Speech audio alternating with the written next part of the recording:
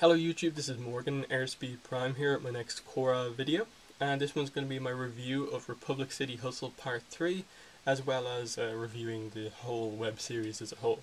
But before I get into the review, I just want to talk about, I suppose, the release of this, and I suppose how to view it if you're not in America as well, so that should be helpful for everyone going forward.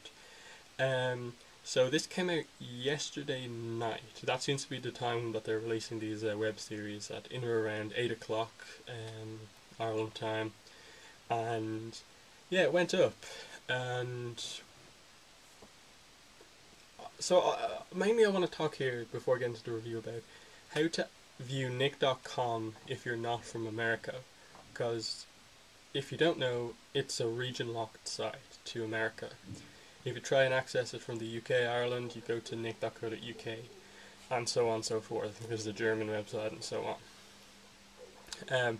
So you do need to have some sort of program to access that site, because nick.com is the Nick website that has all of the videos and stuff like that first. So there's a big advantage to be able to access that site for new stuff, especially when Book 2 comes out, when they'll be putting the episodes up online for a few days to view. So I'm obviously from Ireland, so I need to use a program to access the site myself to get like news and stuff like that. And how I do that is by using a program called TunnelBear. There'll be a link in the description to that. It's a free program, though you do need to sign up for an account for it and download the program. But once you do that, it's fairly easy to use. You just open it up, turn it on, switch it to America, and then you can access Nick.com or other American region locked websites. I think there's like a UK setting as well on it if you're from America and need to access UK websites. But for the most part, I use it for accessing Nick.com because, as I said, you get lots of exclusive stuff there, and it's much better being able to access it, but you have the awkwardness of using a program than having to wait like a few hours for someone to upload it to YouTube or something like that.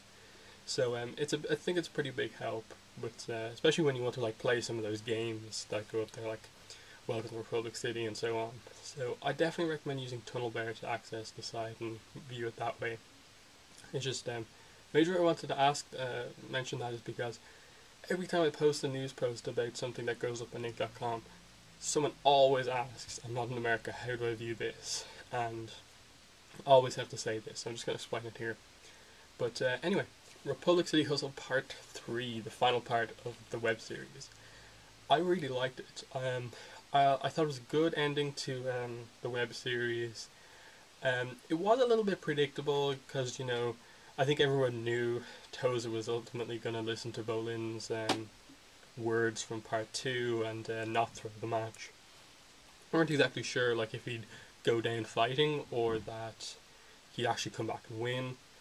And then we knew the ending was going to end up with something like he's inspired by the brothers and takes them in. But again, there's still a few interesting parts there, as well as the whole middle section being pretty new as well. But I'll just go through it now and kind of discuss it. So it obviously starts off in the Pro Vending Arena, the match is underway, and basically Shady Shin says to the brothers that, you know, all the bets that you got for the Porcupines are really going to make us a lot of money, because obviously they want Toza to lose the match. And he effectively is losing the team of the match. He gets the other two of his teammates eliminated, and he's left in the arena kind of dangling on the edge, and Shady Shin's just like, go down, but then he comes back and you kind of see him take into mind what Bolin said to him, like, you're the best in Part 2, and he makes a big comeback, wins via a hat-trick, and then Bolin in celebration kind of is like, yes, I told him to do that yesterday. And then obviously that's when the kind of interesting part happened, in that the triple threats actually attack Mako and Bolin in the gym, in Toza's gym. So that was very interesting to see that over money they like literally tried to like injure or kill kids. So yeah, just did a good job at making the triple threats the kind of bad guys in this situation once again, that all they care about is money pretty much. And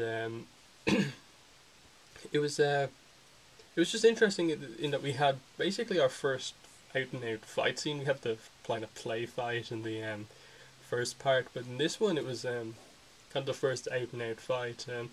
Obviously, this animation style doesn't work, I suppose, the best for these bending fight scenes, but it was pretty good, I think.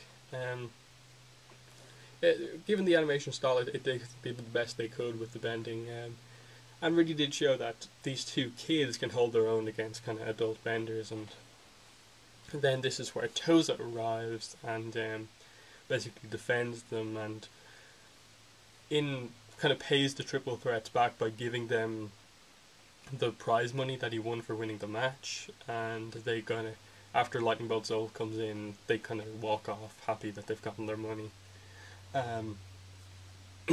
But I suppose the most interesting part, I think, was definitely these final few moments where Toza kind of goes to the brothers and says that you're really good at bending.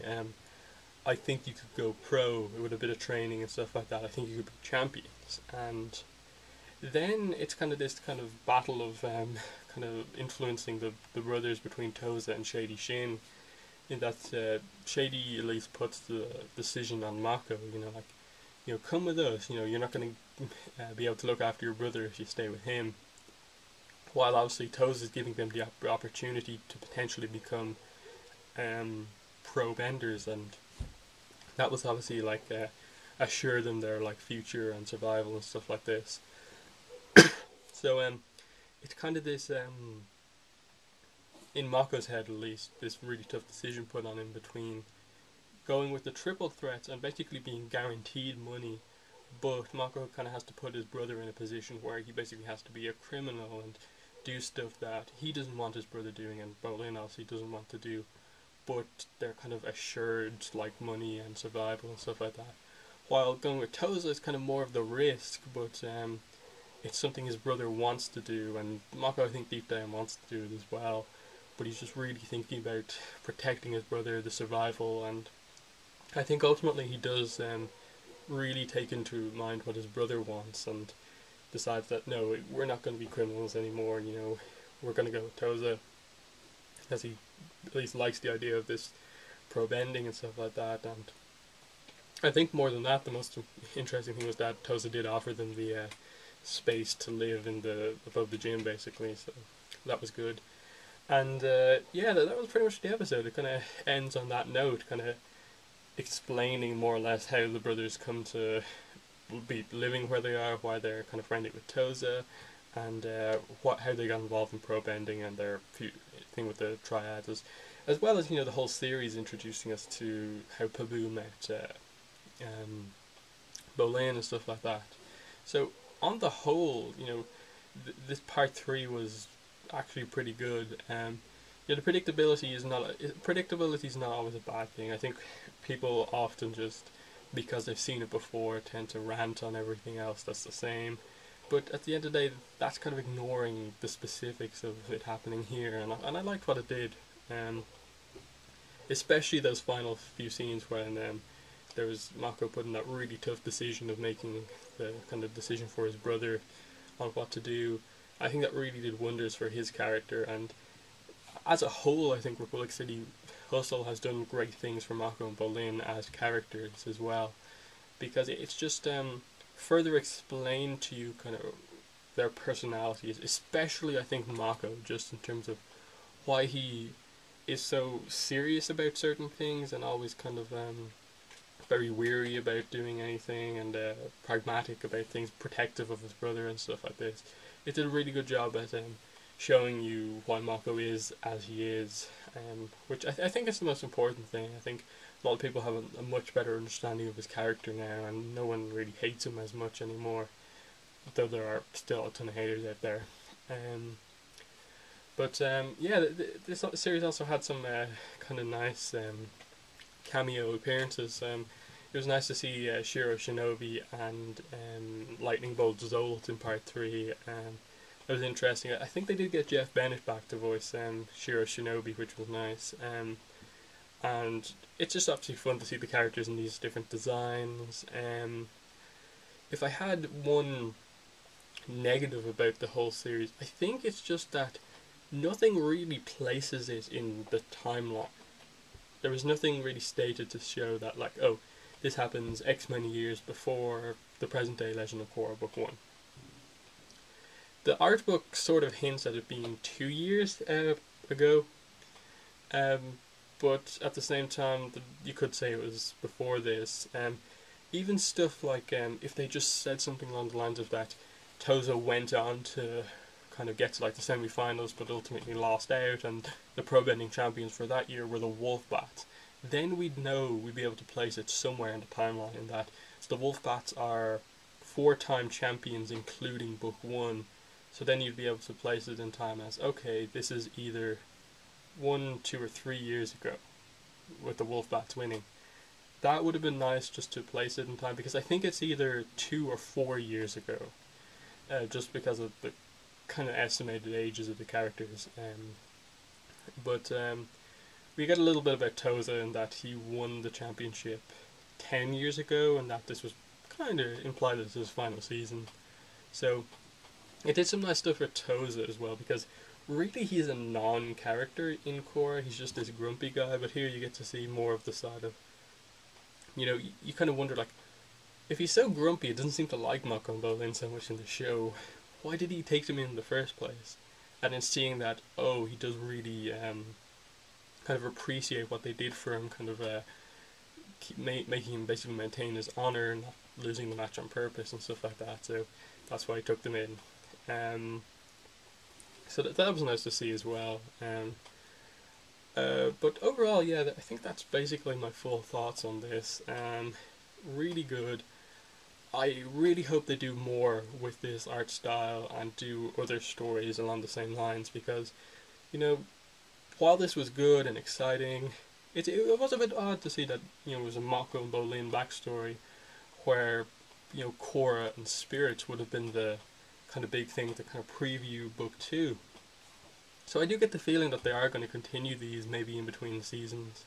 Maybe we'll get another one, because there are 3 weeks left before Korra starts, and they could definitely fit in like another 3-part series before the show begins. But like, I think they have a lot of potential to tell some stories. One story they could do would be Korra and how she met Naga, because we know that she met Naga as a pup who was lost in the in a tundra, which may go into Korra's isolation in the Avatar compound, and that she maybe broke the rules to go into the tundra to get Naga, stuff like that, and that she was in the, maybe explore the fact that she didn't really have any friends in the Avatar compound, and that Naga was effectively her first friend and stuff like this.